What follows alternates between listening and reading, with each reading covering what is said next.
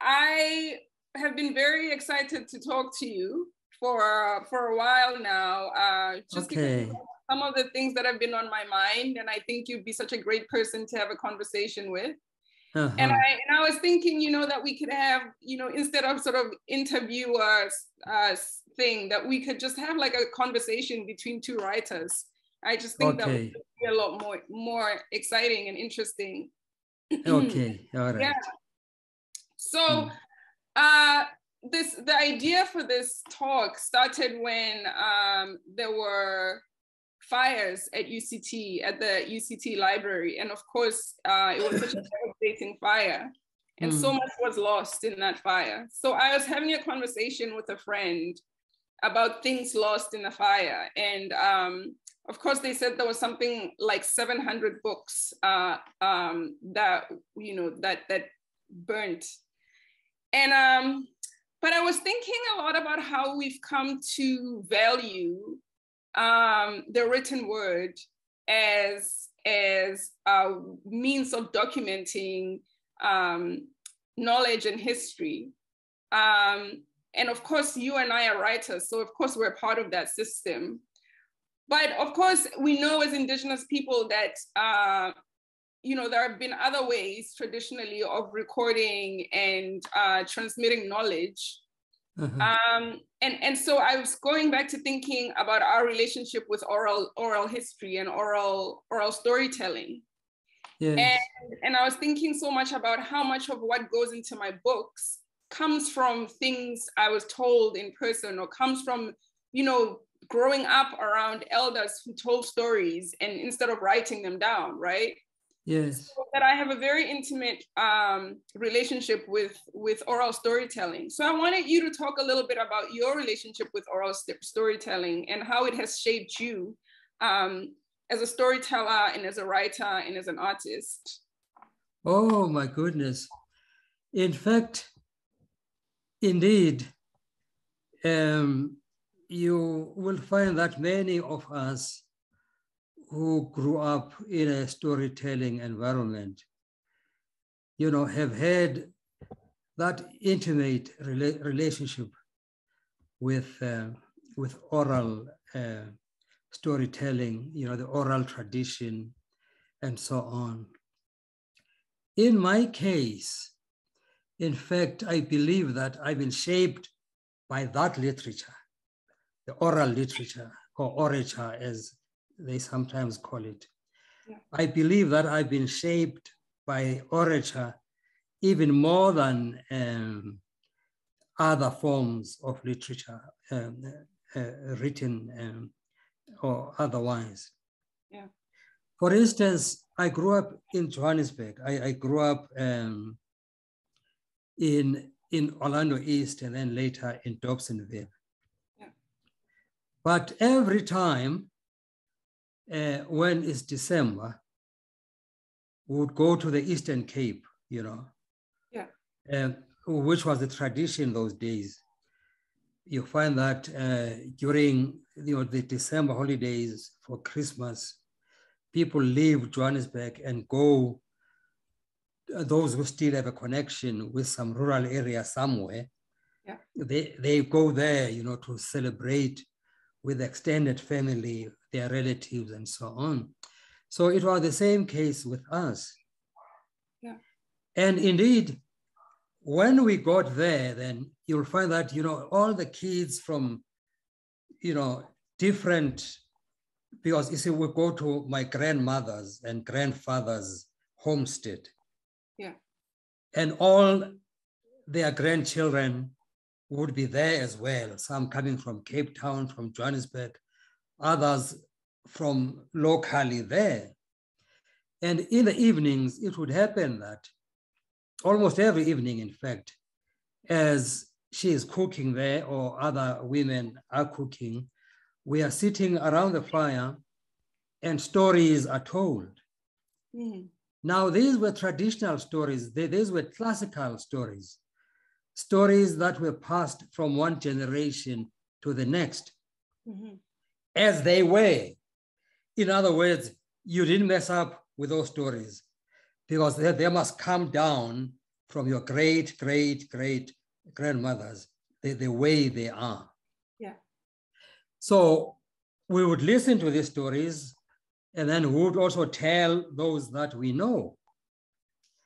But then there would be an occasion during the process of storytelling where then somebody would say, now is the time for improvising a story. It's called ukuqweba ibali. Yeah. This is the time for it to improvise your own stories now. That's when then you find that many of us would try to invent our stories. In many instances, they are based on the form of the classical stories, but the content would be different because it would be the kind of content that was about our lives, our present lives.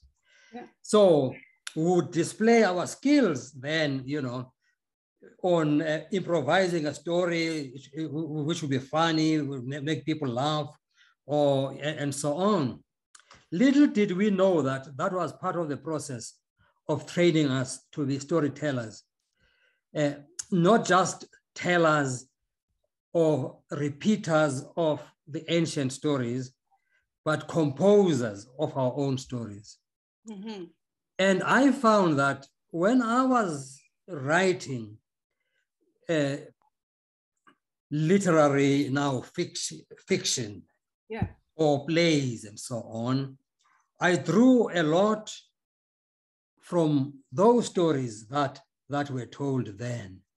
Mm. And in many instances, even my earliest play, which I was saying for the fatherland, I found that I was writing it exactly in the form that my grandmother used to tell the stories.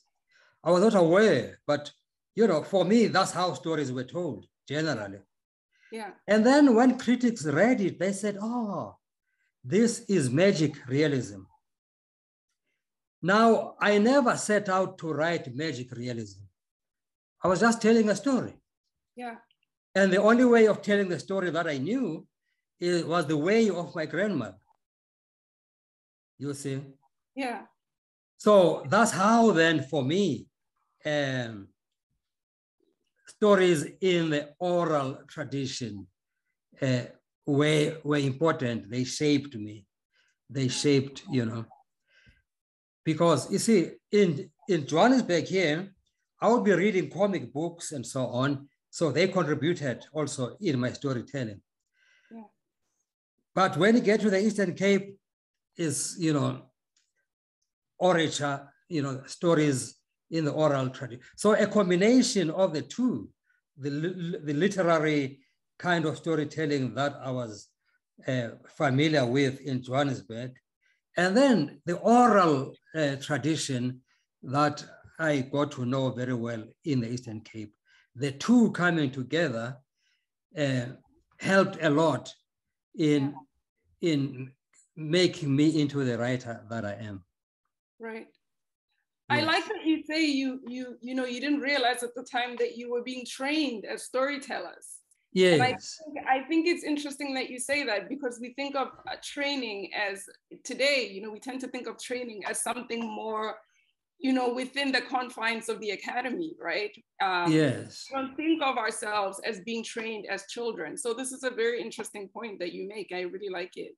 Yes, because of course, those days, even today, actually, if you go to the rural areas, you'll find that a lot of what children learn is through socialization. Yeah. You see, there's never any formal, that, okay, now sit down, let us teach you something. Yes. People live their lives and we learn from that. Mm-hmm. When they tell stories, and you tell stories too, because that's the normal thing to do. Yeah. You don't think twice about it. You don't see it as a special skill. You just see it as the ordinary thing that human beings do. They tell stories. Yes, yes. And then when we come to that improvisation,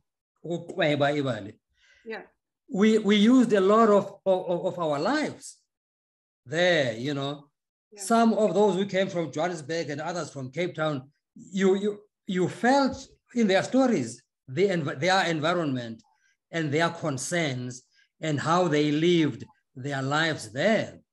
And then that's when we realized that, oh, we are all characters in our own narratives. You see, we are all actors in our own, theater that is unfolding every day in our real lives, you see. Yeah. Mm. And so in terms of the elders and the stories that they were passing down to you, would you classify that as a form of knowledge transmission? Like, would you say that there was the history of the people that was coming down through those stories and people's beliefs and people's spiritual practices? Was that also part of what was going on within those stories that would be given to the children? Yes, but to a much lesser degree, because in many instances, these stories are in fact morality tales, morality stories, which were much more concerned with behavior and, the norms, the moral and ethical norms of the community, as practiced by the characters in the stories, which was, in most cases would be animals, but there would be human beings too, Tselane, Lidimo, and so on and so forth. You'll see. There were those stories, of course, the stories I'm talking about. You'll find that the reservoir of these stories would be women, mothers, but most importantly, grandmothers. There were stories that were quite different. For instance, genealogies, which then would contain history. Those came from the men. Stories of what in my language they call imvelapi, in other words, where we come from. For instance, I could recite my genealogy for many, many generations, up to 20, from the time my people left the Great Lakes. So you can imagine that must be more than 800 years ago. Yeah. From that time, from Usibiside, who's the elder who led his people from the Great Lakes down to Southern Africa. Yeah. And I recite now, Sibiside gave birth to so-and-so, so-and-so, there was a lot of people, so-and-so begot so-and-so, so-and-so. Sometimes these will just be names, but in other instances, you would find that when that particular person had something interesting that he did or was done to him, that will be mentioned. So-and-so who did A, B, C, and D. And then we pass on to the next name, to the next name. So you find that you have your whole genealogy for generations and generations and generations. And the keepers of that then would be the men. So obviously that happens when you are a bit older. Yes. When you are no longer sitting there and listening to the stories that come from the grandmother. Right. Yeah. So why was there this division then, where the stories that men told were so different from the ones that the women told? Because their lives were all different. Because ours were patriarchal societies even then, although it was a different kind of patriarchy from the one that was introduced by the British. Yeah. But the British, came with their very pointed kind of patriarchy. But even before they came, our environment was quite patriarchal in that the men still saw themselves as the head, of the household, of the extended family. It would be the elder. The matriarch would still be respected. She had her own department in many different things. Right. That is why even the stories, you see, the stories of genealogies, the keepers of those stories would be the elderly men who then teach the younger men. There were even other stories which were even much more religious that you would learn when you go for initiation and circumcision. You see. So those were narratives that were much, much more religious in nature, you see. Yeah.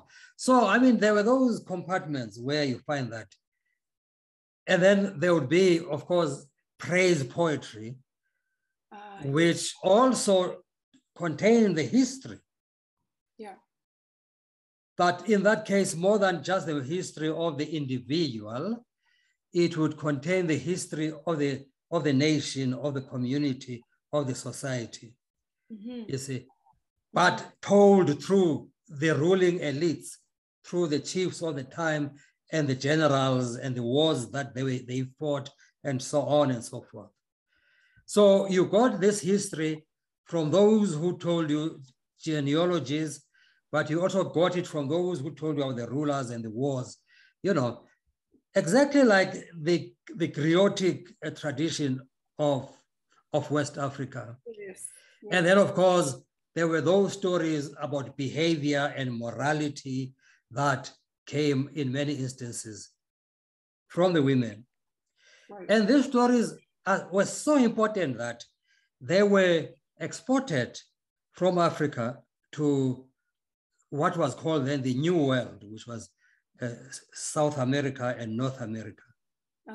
Because at one stage, I met Gabriel Garcia Marquez, you know, in one of these writers' conferences. Yeah. This one was in Spain. Yeah. And he was telling us that, you know, people, excuse me, people, you know, talk of my magic realism, but my magic actually is different from Günter Grass's, the German author, magic. Yeah. Günter Grass magic, you know, is created by the author. He invents all these strange places there. So Marquez was saying his magic actually comes from the society, the community itself. In that the traditions and the legends and all those things, the spirituality and so on of the people, when these authors use it, they write of it, and you know all those things are very magical, you know, those two. They write of the beliefs of the people as if they were objective reality. Which means that the magic itself is created, you know, by the beliefs of those communities. And of course, in Colombia, where he lived and wrote, you know, you have a very strong community that descended from the African slaves. Yes. So Marquez was telling us that his magic comes from his grandmother. And then he's asking us, now, do you guys know where my grandmother got her magic? Then he answers himself, says, my grandmother got her magic from the old African women, the African slaves who were brought to Colombia, you know, centuries ago. So that's what fascinated me too, sir, that his magic and mine have the same source. Yeah, yeah. The African grandmother. Yeah, yeah. Yeah. Wow, that is so fascinating. Yes. You know, I have this with the relatively little knowledge that I have of my lived experience and being an apartheid survivor and all of that, that I know, and things that I've learned from my elders, I feel this sense of urgency about storytelling, that there's so much that I want to have written down, Yes. Before, I'm unable to write anymore, whatever, before I'm too old, I don't know.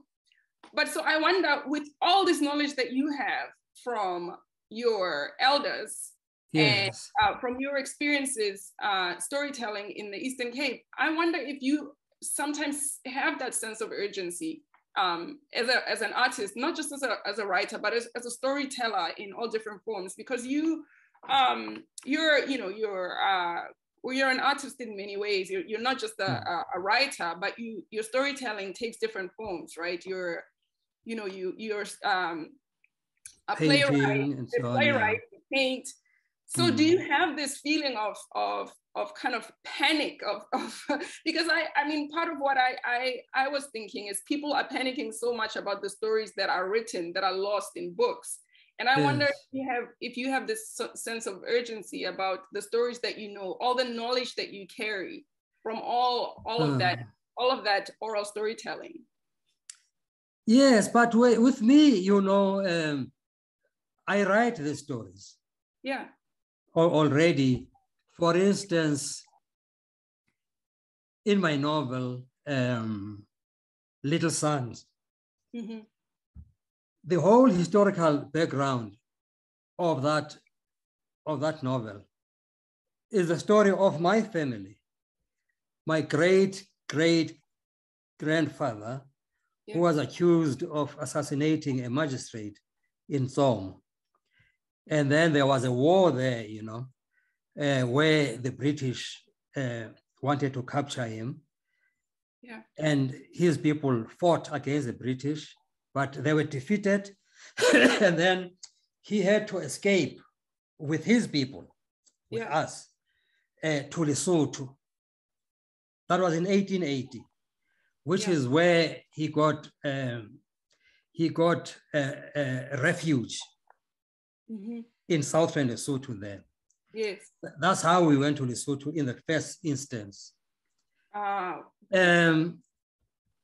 to this day, there are all those Mdas there in southern Lesotho who are, they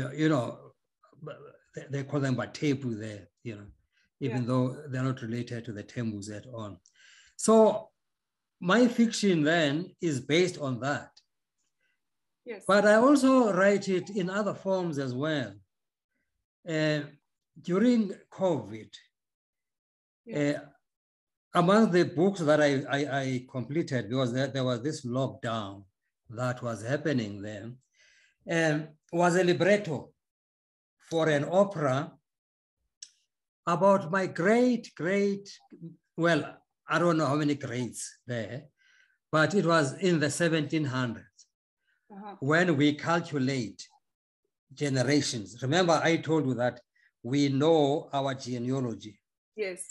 So when we calculate that roughly, a generation is so many years, and that is very roughly so many years. This was around the 1730, long before colonialism. Wow. My great-great-grandmother, whose name was Mamani, who was our people are called Amampondomise. She was a princess of the Amampondomise people. Yeah. And then, of course, when her father died, she insisted that she was taking over, even though that was against the tradition. When I say our cultures were patriarchal even those days, because only the male heir would be made king. Yeah. But Mamani insisted that she's going to be king. And this is history.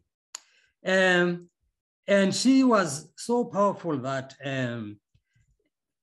she had a lot of the military class supporting her, because they believed, in her magic. They said, this person has some aura, about her. And indeed, she did become king, not queen, but king. Yeah. And then she demanded that she wanted to marry another woman. She had rejected many suitors, men who came, you know, who wanted to marry her then. Yeah. And they were even wondering, what's wrong with Mama? Her younger sisters, both of them have been married, they have children and so on. She's rejecting everybody. When she was king, then she instructed that they must go and fetch a specific woman from the Amampondo people, a daughter of Nyauza, who then was brought. They paid lobola for her, and she got married to Mamani. That was the first known, you know, sanctioned by the nation same-sex marriage. Wow. So I wrote this libretto for opera. Yeah. And I'm working with two composers now. One here in Johannesburg, Florence Masebe's daughter, who's a concert pianist, but a very good composer. Another one who's a descendant of this very same people I'm talking about, who's a lecturer in New York, the Manhattan School of Music teaching. And this will be done by the Capetown Opera, jointly with the Baxter Theatre and the UCT School of Music. You see, right. Wow. In preparation for a festival in July next year. Wow. So that story, that lesbian woman was my great-great-great-grandmother. Yeah. It's a very interesting and complex story because now when she was supposed to have an heir,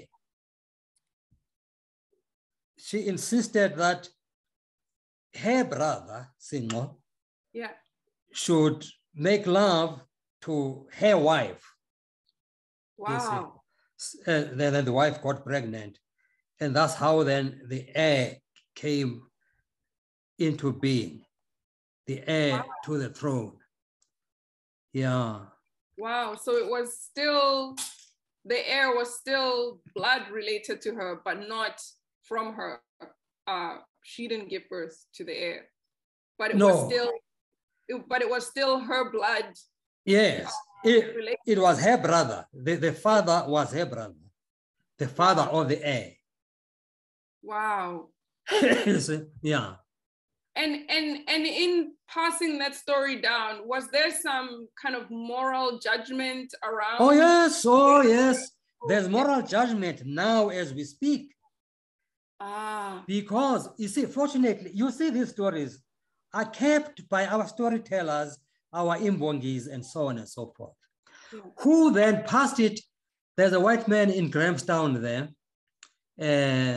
I just forget his name, Schwab, who wrote a lot of these stories from our poets, which means that now this one was written already in the early century, in early last century. Yeah. By this person who was collecting these histories. Yeah. But our poets still tell that story. What is happening with the elders of Amampondo Mise, who are my people? They are very angry with me because they say to me, now remember, these are people who have been Christianized. Now the British came with Christianity and so on, which was very homophobic and all that. So they are as homophobic as the British who taught them homophobia. You see that? So they are ashamed of Mama. That is why even when they recite the genealogies, they will come with genealogy, so-and-so begot so-and-so, so then they skip Mama. And then they talk of her son, talk, you know, who became the king next, and then da-da-da-da. Yeah. You see? They skip Mama and they say so. To me, they say, now you are coming with these newfangled ideas of yours. Why do you think that we no longer recite Mamani's name in our genealogies? It's because Mamani shamed us.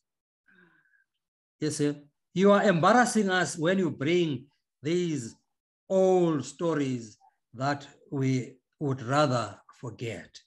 Right. But of course, history does not forget, you see. No, of course. So I tell them that, you know, for me, I see Mamani as a hero, you see. Yes. And you should not be ashamed of your history, because that's where you come from, the good, the bad, and the ugly.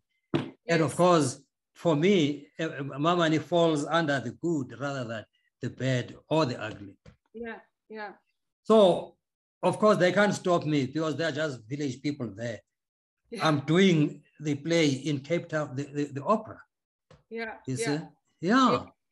So one of the connections that you and I have always had, or that I thought about, but I don't think we've ever discussed it so much in person, is the ways in which story comes to you. And, you know, I remember you saying, I remember me being very haunted by a story that I was not writing. And I asked you, and you, how you deal with that. And you said, you know, if I want to write it, I write it. You know, you didn't seem to have this sort of control issue that I was having with characters. Yeah, no, yeah. You see, I mean, I put it down in any case. Okay. Oh, okay. Yeah, I put it down in my notebook. Well, it used to be a notebook, but now it's a file. It's a folder on the hard drive of my laptop. It may come as few notes and so on.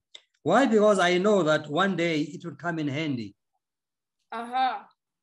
You know, as facts and other elements of it accumulate, I write them down and so on. One day it is going to shape itself into a story. Okay. You know, it won't happen just at once. Right. When I put it down there, I think I've forgotten about it. But some other idea will come one day, and then I put it down and so on. It happens like that quite often. But sometimes, like in this book, in Little Sons, the one I was telling you about, yeah, the first 2 or maybe even 3 pages, exactly as they are in the book there, came as a dream. Oh, wow. And in many instances, you know that dreams are very incoherent and haphazard and confused and all that. Yeah. But this one, that dream was so coherent, exactly as I've written those first 2 or 3 pages. Exactly. Wow. That was a dream. Oh, okay. So I put it down then as the first 3 pages of my future novel. I didn't even know what it was going to be about. You see? It was when I was reading those first 3 pages, and I said, that's a novel that I must write about the exile of my people after they assassinated the British magistrate. Wow. You see? So I ask about this at this point in our talk because I'm curious about how you came to write the story of your Mamani, and if you feel a sort of connection to her, if you feel like she you know she's speaking her story through you. Is that how you see it? Well, you know, the story of Mamani just happened by accident, really. Because in this very same book that I'm talking about, which is about my family and so on, yeah, I do mention here just briefly 1 or 2 lines when one of the chiefs is reciting his genealogy, and then he skips Mamani, and then another questions, why do you skip Mamani? And then he says, no, we no longer talk about Mamani, my child. She disgraced us. And then he continues with genealogy, and then it just ends there. Yeah. You know, because that novel is about something different. It was not about that. So this was just a by the way. So one day, I'm in Cape Town with a friend of mine called, not Kagiso, Phumeza Machikiza. Yeah. Phumeza Machikiza is a lesbian. Mm-hmm. And then we are sitting there. I tell her about this story. I think we were discussing Canada. No, not Canada. We were discussing South Africa. So I'm saying Canada now because I'm talking with you. Yeah, and yeah. you are in Canada. I'm in Canada, yeah. She's based in Europe herself. That's where she sings. She's a soprano. She's one of the famous sopranos there. She's based in Germany, in fact, although she sings all over there. Yeah. We were talking about something which had to do with same-sex marriage and so on and so forth. Then I said, do you know many people don't know that as early as the 1700s, there was a same-sex marriage that was recognized by the political order of the time in the Eastern Cape. So I tell her the story of Mama Annie then. Then she got fascinated by this. She says, why don't you write it as a libretto? And we'll get a composer and so. That was many years ago. Yeah. I kept on promising her, oh yeah, I'll write it. Because she said, that's a role I could play of Mama. Make her a soprano when you write that libretto. Oh, many years passed without my writing this. It was only during COVID. I said to myself, I've written a novel during this COVID and I've painted many paintings. I've written another book, Arula, a journey into 10 ancient African civilizations. Yeah. What else should I be writing now? Then maybe I could write Phumeza's opera about my great-great-great-grandmother. Wow. Then that's when I said, yeah, now is the time. I've been promising her. I think she has given up on it anyway, but that's fine. If she no longer wants to do it, we'll do it elsewhere with other people. Because it won't rot, it won't decay. Yes. I can write it and put it there. One day somebody will do it. That's when then I sat down to write this during the COVID lockdown, to write this libretto. Yeah. After I'd finished it, then I thought, yeah, there we have a libretto. I sent it, she was the first person I sent it to. Now she had her own stuff going, Yeah. Because that's the time also she was having the spirits and unatwasa, that's the word is used in our language. Yeah. I don't know because it's one you use the same word, okay. Same word, yeah. Yeah, because I think the Kagiso is the same word. Yeah. Because Akiri Watsawa, she ultimately became a traditional healer now. But still, singing her opera and all that. Yeah. She never responded about that, even though, she had been chasing me for it. So that's when then I put my team together. You see, I put my team together here in New York, and then in Cape Town, Baxter Theatre, Cape Town Opera Company. Yeah. Yeah. Wow. They might still get her. I mean, if she's still interested. Yeah. When they cast it. Right. Mm. So one thing this really leads into my next question. It's one thing I really love talking about, and I don't think everybody does, but I'm curious about your thoughts on this. So I once spoke to a Sangoma, a traditional healer, in South Africa, who said, we were talking about healing in general, in all different forms of healing in the world. And she said, artists and healers are two sides of the same coin. Artists are healers, but it's just a different kind of healers. You know, sangomas are one kind and artists are a different kind. And so I think, as you're telling me the story, yeah, Mamani, I'm thinking about how the work that you're doing, putting her story back into the family story is actually, to me, seems like healing work, because she's been erased. Yes. And to me, it seems like this is sort of generational healing work that is being done by you at this point. Do you think of it this way at all? Well, you know, I never really thought of it that way, although I've been told so. What you are saying. You see, I think another thing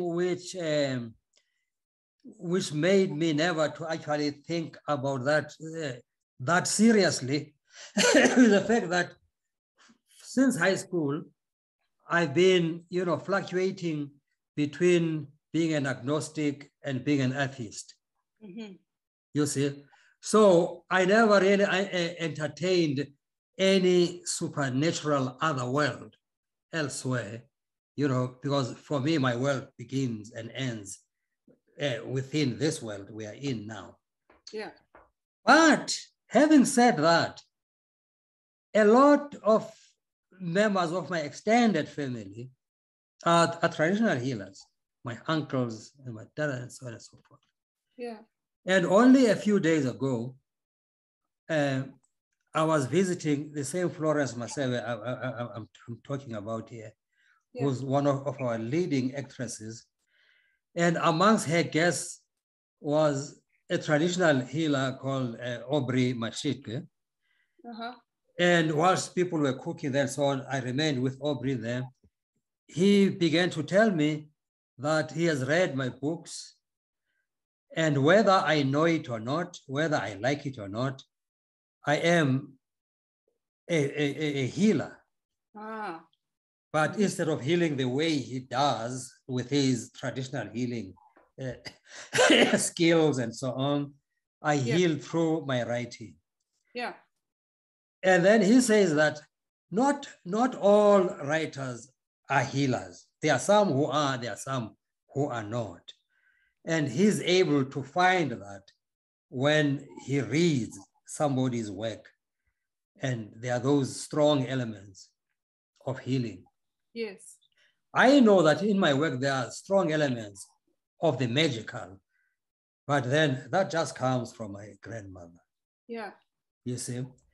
But then also I know that even in the Western sciences, I know that the so-called father of psychotherapy, Freud, once wrote that all artists are neurotic. Well, of course, we no longer use that word neurotic.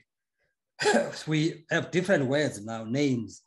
Yeah. Because the neurosis was a general term they use for many different things. Here we use, you know, clinical depression, we use GAD, you know, this anxiety, we use bipolar. During Freud's days, all those were just neuroses. Yeah. So he says that all artists are neurotic, but instead of manifesting their neurosis in antisocial ways, they create art. Yes.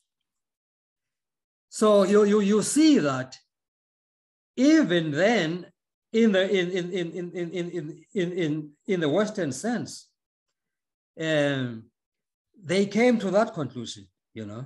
Yes. They came to the conclusion that because you see, the Sangomas and all those people, they are part of that neurosis in quotes, of course. Yes. Because that's not how they see it themselves as neurosis. Yeah. They are part of, they are psychologists. These healers encompass different disciplines in there. They are religious priests and shamans. They are psychologists, but they are also medical people, you know, in the physiological sense. Yeah. It's all in that sangoma or that healer and so on. Right. You see?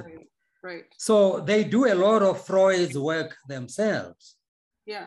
You know, in the African tradition, rather than in the Western tradition of Gugu and so on. Yes. Yes. Yeah. Because so you know, some of these things, of course, I mean, they are far, you know, there are things I've never really put my thoughts into them, but they are there. You see? Yes. Yes. I mean, the way I see that's the way I interpreting your journey with Mama Ani, and that you are now healing this thing that has been done, which is that she's been erased, and you are now putting her name. And you know, one of the things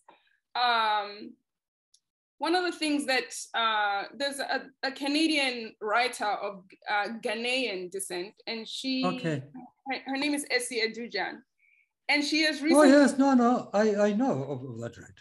Of course, she has recently written a series of lectures, mainly, you know, doing what one might call sort of resurrecting ghosts or something like that, like just really speaking of the forgotten, the people in, you know, Black history. I mean, the history of Canada, Black people in the history of Canada who have been erased from the story of what the country is. And I believe that that's healing work. And I think, you know, there are many different ways of understanding healing.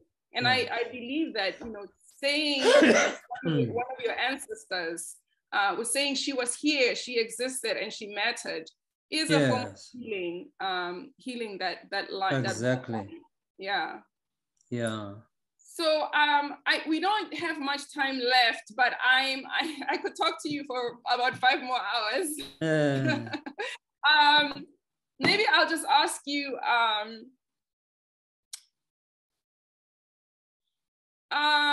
So I want to say, just in terms of writing and in terms of being a storyteller, and for having been one for so long, you know, we can find ourselves in a world where publishers have very specific expectations of Indigenous writers, but you stayed very true to and very loyal to your people and your voice. And how have you managed to do that? And how have you managed to stay true to yourself and true to your own kind of storytelling?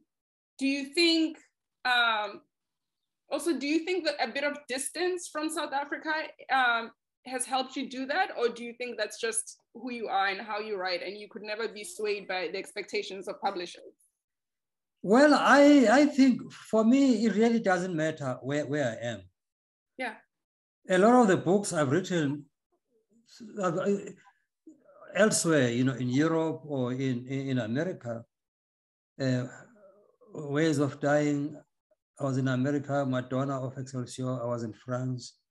And so it really doesn't make any difference because I carry my South Africa with me. Yes. Yes, it's the baggage that I carry everywhere. So I don't have to be physically here. Well, I happen to be here now. Yeah. And strangely, ever since coming here, I don't have the urge to write anything. Yeah. You see? Yeah. Because I'm, in this milieu, you know. When I'm sitting there, I'm you know, I'm able to then to, and you mentioned distance, that also does help in my case, you know. Yeah. That, so yeah, it happens like that, really. There was a second part of your question, which I forget now. How you managed to stay loyal. And then with the publishers and so on and so forth. Well, with publishers, fortunately, there's never been any problem with that because I write exactly what I want to write. Yeah. My work is only edited for what is known as copy editing, typos, what. Oh, you have used this word wrongly here. It means this or that. That sort of thing. Yeah. It's never edited for the story or the structure. Why don't we take this chapter and put it here and that one? No. It's published exact, and it's always been like that from day one of my writing. It's published exactly as I wrote it. Yeah. In many instances, there will be some, say, oh, this won't sell because it's not written in a popular manner. Yeah. Then I said it's fine. It's because, if it doesn't sell, well, I don't say that to publishers because they do want to sell. Yeah. But I know that it's very likely it won't be a bestseller. But I know already that I'm not a bestseller kind of writer. I am a critically acclaimed writer, but not a best-selling writer. So the two have, okay. Yeah, you see. Yeah. So for me, that is enough, to be critically acclaimed, even if I'm not a bestseller. Yeah. Then, of course, I'll remain poor, but I'll be rich in other ways. Yes. Yeah. That's very helpful for me as somebody who also considers herself critically acclaimed, but not a bestseller writer. Yes. It's helpful for me to hear that. There was a time when I thought, oh, I'm going to be such a bestseller, and then I'll be a multimillionaire and all that. I'll buy my own jet. That never happened. I knew that immediately. Immediately, I was published in America, and I was selling mostly, to elite readers, and then to universities and things like that. My work is prescribed and all that. Yeah, no, bye-bye wealth. I'll never be rich, but I just have to live with that. Why? Because I would rather write the books that I'm writing because they live, for much more generations than the popular stuff. Yes. Yeah. So I feel like I'm that kind of writer too. So I think maybe you and I will take comfort in in each other's company then. Yes. Knowing that I'm never gonna buy yachts or exactly. but my work will have, hopefully is having, I hope the impact that I wanted to have. And certainly I can say I am writing the kinds of books that I want to write, that the kind of story that I want to remain loyal to, or the kind of storytelling that I want to remain loyal to. So it's good to hear you say this, especially somebody like you who has written so many more books and has had a much longer career than I have. It's comforting. Yes. I won't be poor alone. Exactly. No, it's very much like in music. This analogy is very, very much like in music. For instance, in South Africa here, you have music who play, jazz, Zim Ngawana and so on. Yeah. Then you have, the popular music people, the kwaito, mapiano, and so on. Very, very popular. When they drop a CD or whatever, these popular ones, it sells in thousands and they make millions. Yeah. Within a very short space of time. And within 6 months, it's out. Yeah. A new one has come in again. The jazz guy, Zim Ngawane, that piece he has recorded will sell very few, but it will last for the next 100 years, selling a few each year, a few each year. In other words, that music has longevity. Yes, yes. Yes. It's the same thing then with the books that we write.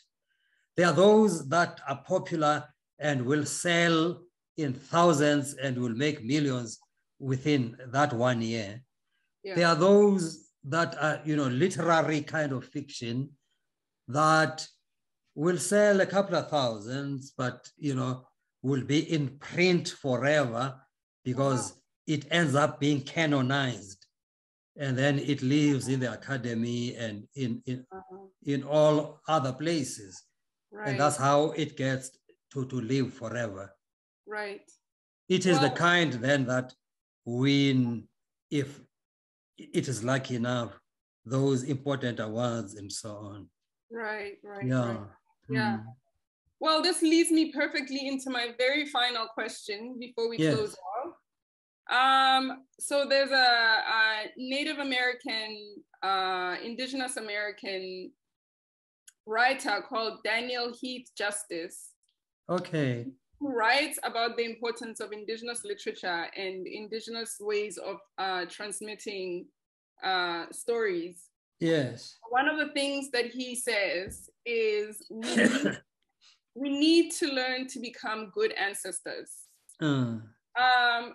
And I wonder, hearing me say this to you, I wonder what it would mean for you to be considered a good ancestor. What would that mean? What would that look like?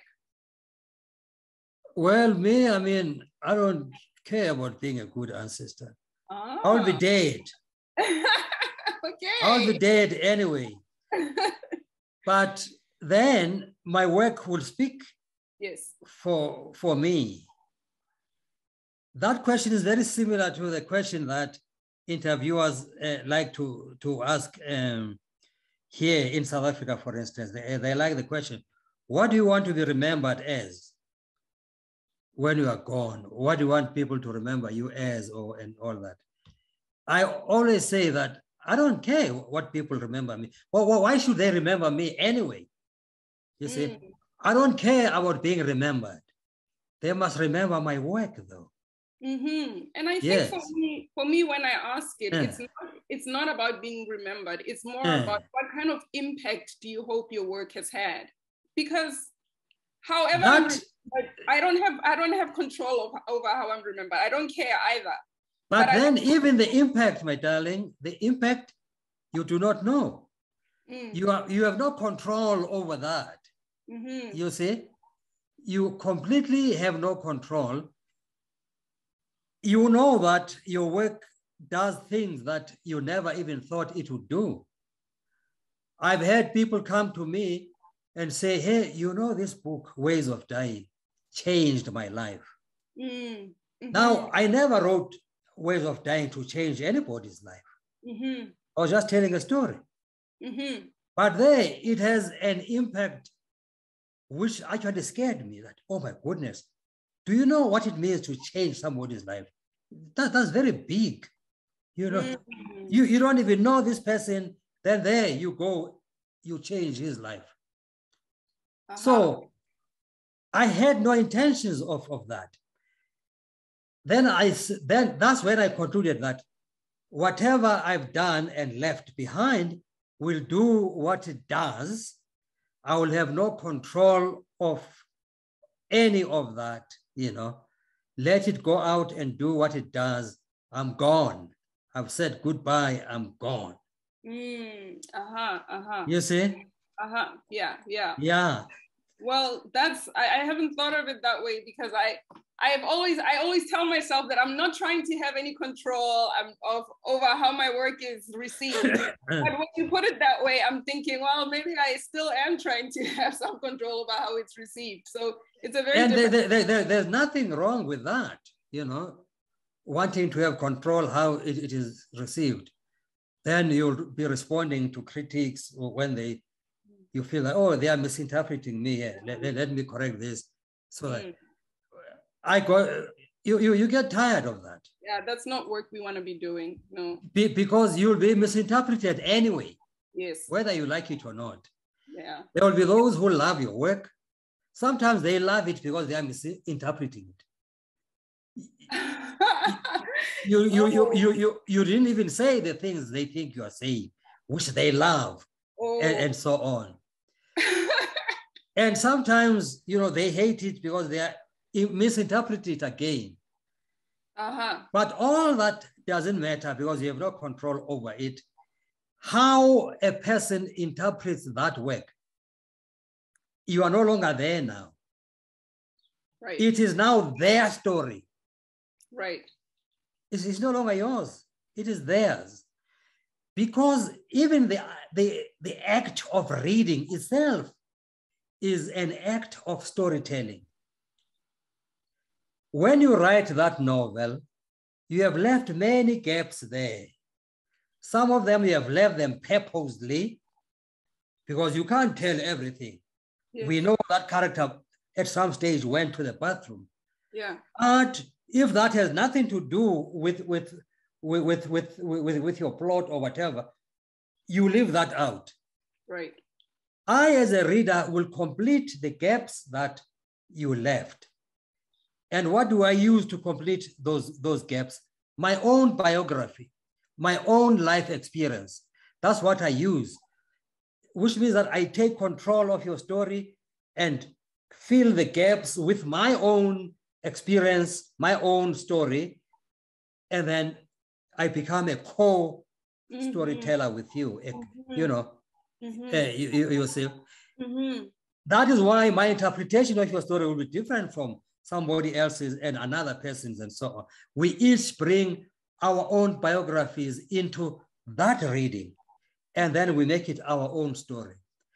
That is why in many instances, we make you say things you even never thought you were saying in that story.